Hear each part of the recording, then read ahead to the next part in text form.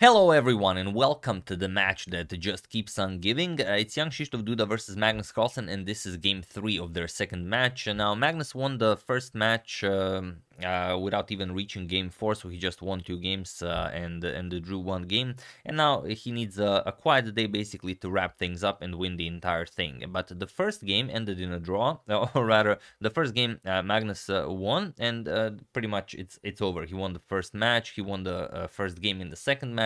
But then Duda retaliates in game 2. Magnus had a winning position, then he blundered into a drawn position, and then he just blundered even further into a lost position, which allowed Duda back into the match. And now this is game 3, the most thrilling game of the match so far. Maybe not in its longevity, but in its what's the opposite of longevity? In its brevity. So let's dive straight into it and enjoy, as there is quite a lot to enjoy.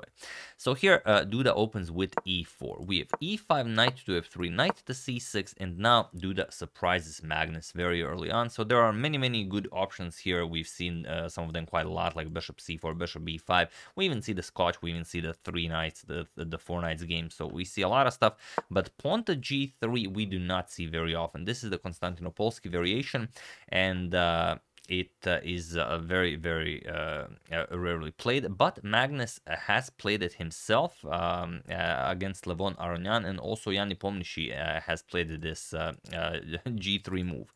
So let's see how the game continues. We have d5, challenging the central structure. If white allows it, why not? We have captures, queen captures, and now knight to c3, much like you would see in a Scandinavian defense. For example, queen back to d6, now bishop to g2, and the bishop to g4. So the game continues exactly as the game Magnus Carlsen versus Levon Aronian from the 2019 London Chess Classic. h3, bishop to h5, and here in that game that we mentioned, Magnus continued with the g4. But here Duda doesn't play the move Magnus played. Even Nepo played this against Aronian. He played the g4 here, but Duda plays d3, and it is now as of move 8 that we have a completely new game. So Magnus advances the pawn to f6. He wants to strengthen his center, even though an argument could be made for a move like f5, as white is castling kingside, and black will feel this later on. So here Magnus plays f6. We have castles. Magnus castles queenside. We have castles on opposite sides of the board, so you know what is coming. And Duda does not give Magnus even a second to start his expansion on the king side. He of course plays the move that is always great, and that is pawn to b4. And now when you see this, of course, if Magnus captures this, then Magnus will pretty much be defending for the rest of the game. You know, the bishop here controls this beautiful diagonal. The rook is coming to b1. It's not going to be easy. And best is probably to just play f5 and continue pushing. If b4, knight d4, and, well, it's a race.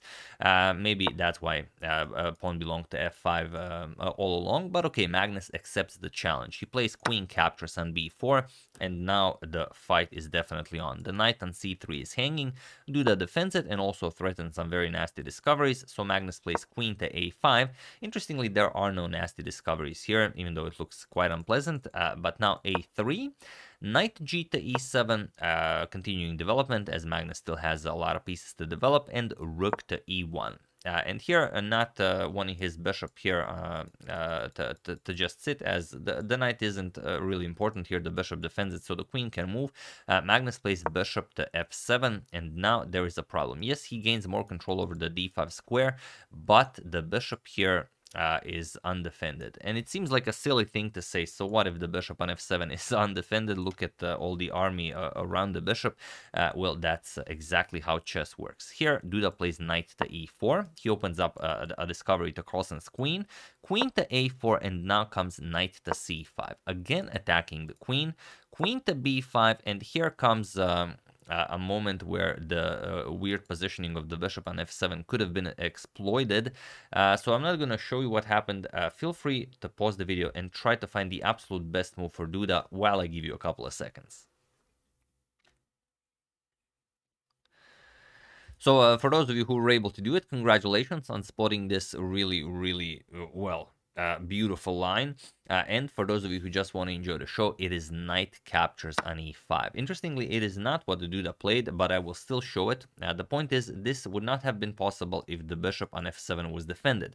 But now the bishop on f7 is undefended. We are threatening to capture it and fork both of the rooks. So what could Magnus play here? Well, he could play f captures on e5.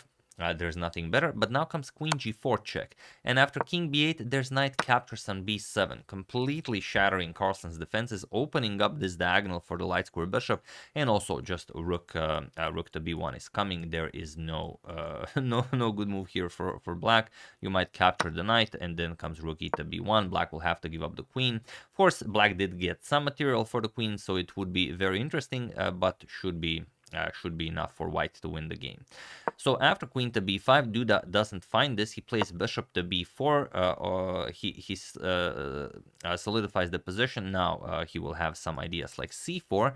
And now Magnus quickly plays a knight captures on b4. Knight to f5 was also interesting, but this is a rapid game. You do not have all the time in the world. So knight captures on b4, a captures on b4, and now knight to c6, adding something in between this bishop and this pawn, because you know that if this opens up, it's not going to end well. And now Duda does not play knight captures on e5 like in the variation that we've shown, but rather knight to g5. And again, how silly is this bishop on f7? But white doesn't even care about the bishop now. White just wants this queen to g4 check. So here f captures on g5. There's really nothing better, otherwise you're just going to lose a whole lot of material. Queen to g4 with check, king to b8, and now knight to d7. Here you don't have knight captures here, but you have knight to d7 check, and now the rook has to be captured. You can't go here, because then of course you just go under the mask of the queen, and if you go king to a8, we just push c4. Beautiful stuff. Queen captures on b4, and now bishop captures on c6. B captures, rook e to b1, and you are not surviving this position. For example, queen to d6, we're going to play queen to d1, and now there's no defending queen a4, queen captures on a7 checkmate. It's just game over. So that would happen if Magnus moved the king. So Magnus gives up the rook here, queen captures on d7, and now we have bishop captures on b4. You might think, but why bishop captures on b4 if the bishop on f7 is hanging? Well, this bishop is so silly in this game that you can't even save it, even when it's directly attacked. If you move it, let's say bishop to g6, we can just capture on c6, and once b captures on c6 is played, queen to d8 check, king to b7, and now rook captures on a7. So black's defenses get shattered regardless of what Magnus plays. King captures, rook to a1 with check, and now you're getting checkmated. Either remove the king and you get checkmated via queen to a8 or b8, or you block with the queen, but still just queen captures on c7 with check. King has to move now, and now rook captures will be checkmate. So Magnus cannot afford a move to save this bishop. He plays bishop captures on b4 first, and now Duda, not rushing with some captures, rook e to b1, because his rook on e1 is hanging as well. So rook e to b1, and now comes pawn to a5, guarding this bishop here, even though that's not going to work. The only way for Magnus to continue fighting was knight to d4, offering a queen trade, and once Duda finally captures this bishop, we're going to play queen to c5. This is how we get away from the b file, and we keep an eye on that c3 square, so pawn to c3 does not happen, and let's say queen captures on g7, the rook will come to f8. The game continues. Magnus will also have some pressure, and it's a really a wild game. But instead, Magnus played a5. He miscalculated his position, and now Duda just goes in for the kill. Bishop captures on c6. What do you play? If you play queen captures on c6, then we're just going to trade. Captures, captures, rook captures on a5. You're going to lose the bishop as well, and that's it. Let's say rook to e8. We're going to play rook captures on b4 with check. And whatever you play, we're going to even trade off the rooks here. Captures, captures, king captures on e8, and that's it. Of course, the endgame would be completely winning for Duda. So after bishop captures on c6, we have queen to b6 by Magnus, keeping himself into the game. But now c3. Now this bishop cannot move, as the queen would hang while this bishop is still hanging. So Magnus finally brings the rook into the game, defends the bishop on f7, but now c captures on b4. we have a4, not allowing the position to open up any further. But here Duda just plays queen to e7, attacks the rook, and if the rook moves, also the bishop. And he was in this position on move 26 that Magnus Carlsen resigned the game, as there is nothing more to be done here. So 26 moves against Magnus Carlsen, that is definitely considered a miniature. This was brilliant stuff by Duda, and he completely outplayed him with this weird Konstantinopolsky opening. So, you know, it might definitely pick up in popularity, at least in maybe online blitz play, but you see there's a lot of poison to it. So here you resign because, well, let's say once you play queen captures on c6, we're gonna play queen captures on f8 because you are not giving up this bishop. You were protecting it for so long, you are not gonna give it up. Queen to e8, now we just trade captures, and you keep the bishop, but white has two rooks, so that doesn't really help you. So after queen to e7, Magnus, of course, resigned, and Duda really bounces back in the match. He's now leading the second match, and now he only needs a draw to take things into tiebreaks. We'll see what happens. Will Magnus maybe win the fourth one and close it all, or will Duda force tiebreaks, and then, well, who knows what will happen. We will definitely continue checking it out.